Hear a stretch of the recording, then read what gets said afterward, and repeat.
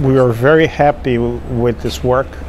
The rationale is that we know already that continuing suppression of the angiogenesis after first progression metastatic colorectal cancer is beneficial.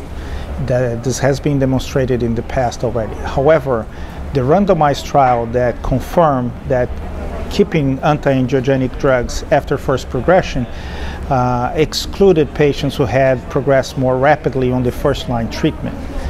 We had access to the data from a very large randomized trial, the VELOUR trial, in which patients who had progressed in first-line treatment were treated with chemotherapy or chemotherapy plus aflibercept, which is an anti-angiogenic medication. And in this trial, there was no limit on the time. There was no requirement regarding the time of progression after first line for inclusion in the trial. So we theorized that we could go into data set of the VELOUR trial and identify patients who had early or late progression after first line. And our objective was going to see if there was a difference in benefit for those patients who had progressed early or late. The 9-month timeline was, of course, subjective.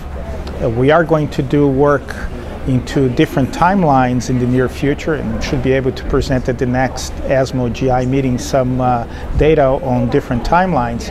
But the 9-month was, at that point, considered a reasonable borderline between early and late progressors.